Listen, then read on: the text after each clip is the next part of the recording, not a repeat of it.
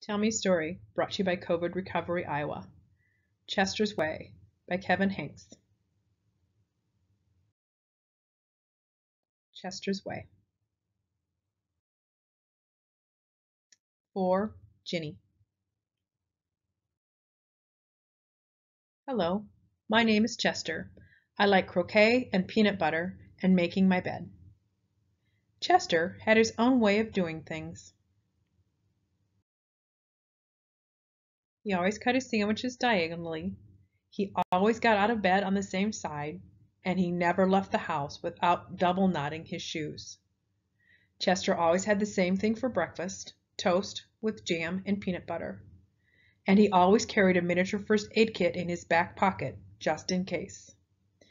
You definitely have a mind of your own, said Chester's mother. That's one way to put it, said Chester's father. Chester's best friend Wilson was exactly the same way. That's why they were best friends.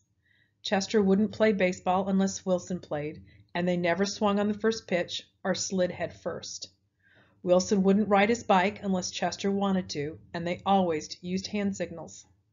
If Chester was hungry, Wilson was too, but they rarely ate between meals. Some days I can't tell those two apart, said Wilson's mother. Me either, said Wilson's father. Chester and Wilson, Wilson and Chester. That's the way it was. They loved to go on picnics. Once, when Wilson accidentally swallowed a watermelon seed and cried because he was afraid that a watermelon plant would grow inside him, Chester swallowed one too. Don't worry, said Chester. Now, if you grow a watermelon plant, I grow one too. Chester duplicated his Christmas list every year and gave a copy to Wilson because they always wanted the same things anyway. For Halloween, they always dressed as things that went together: salt and pepper, shakers, 2 mittens on a string, ham and eggs. They really are 2 peas in a pod, said Chester's mother. Looks like it, said Chester's father. In spring, Chester and Wilson shared the same umbrella.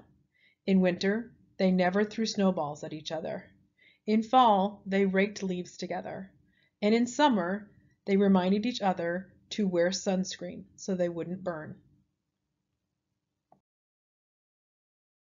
Chester and Wilson, Wilson and Chester. That's the way it was. And then Lily moved into the neighborhood. I'm Lily. I am queen. I like everything. Lily had her own way of doing things. She wore band-aids all over her arms and legs to look brave. She talked backwards to herself sometimes, so no one would know what she was saying. And she never left the house without one of her nifty disguises. Lily waved at all the cars that passed by, even if she didn't know who was in them, and she always carried a loaded squirt gun in her back pocket, just in case. She definitely has a mind of her own, said Chester. That's one way to put it, said Wilson. When Lily asked Chester and Wilson to play, they said they were busy. When she called them up on the phone, they disguised their voices and said they weren't home. If Lily was walking on one side of the street, Chester and Wilson crossed to the other side and hid. She's something else, said Chester. Looks like it, said Wilson. One day, while Chester and Wilson were practicing their hand signals, some older boys rolled by, popping wheelies. They circled Chester and Wilson and yelled personal remarks. Chester and Wilson didn't know what to do. Just when they were about to give up, a fierce-looking cat with horrible fangs jumped out of the bushes and frightened the older boys away. Are you who I think you are? Chester asked the cat. Of course, the cat replied. Thank you, Lily, said Chester. You're welcome, Chester, said Lily. Thank you, Lily, said Wilson. You're welcome, Wilson, said Lily. I'm glad you were wearing a disguise, said Chester. And I'm glad you had your squirt gun, said Wilson. I always do, said Lily, just in case. Afterwards, Chester invited Lily over for lunch. You have a mussel mouse cup, said Lily. Of course, said Chester. I do too, said Lily. Same here, said Wilson. Chester and Wilson cut their sandwiches diagonally. Lily asked Chester's mom if she had cookie cutters. She made stars and flowers and bells. That's neat, said Chester. Wow, said Wilson. That night, Lily invited Chester and Wilson to sleep over. You have a nightlight? Said Chester. Of course, said Lily. I do too, said Chester. Same here, said Wilson. Chester and Wilson wanted toast and jam and peanut butter for breakfast the next morning. Boring, said Lily. Try this instead. This is good, said Chester. Wow, said Wilson. After that, when Lily asked Chester and Wilson to play, they said yes. When she called them up on the phone, they had a pleasant conversation. And if Lily was walking on one side of the street, Chester and Wilson waved and ran to catch up with her.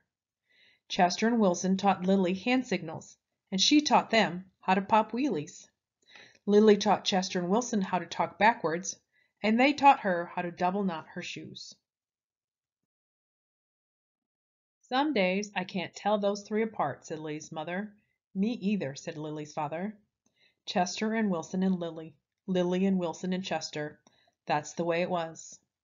For Halloween, they dressed as the three blind mice. For Christmas, Lily gave Chester and Wilson nifty disguises, and they gave her a box of multicolored shoelaces, extra long for double knotting.